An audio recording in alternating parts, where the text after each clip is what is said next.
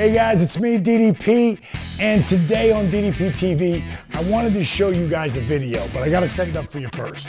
I was in Waterloo, Iowa, and was fortunate enough to have been able to receive the Frank Gotch Award for the National Wrestling's Hall of Fame, which was really cool. I got to sit with the Axe, Larry the Axe Hennig, awesome guy, and it was his son was a very good friend of mine, Kurt Hennig. But the guy next to us is the guy this is about, and I got a video coming up here. One of the sweetest guys on the planet, but one bad S.O.B.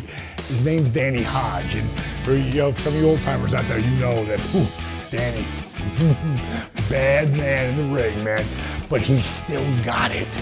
And at 82 years young, JR had brought him, Jim Ross brought him an apple, and I want you to see what he does to that apple. I'm not gonna get near it.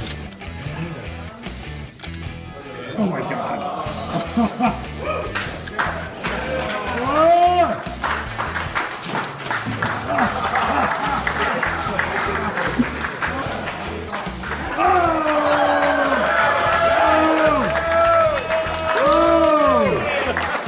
That was tremendous.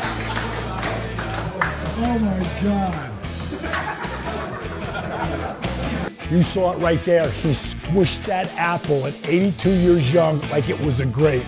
Danny, you're still the man, bro.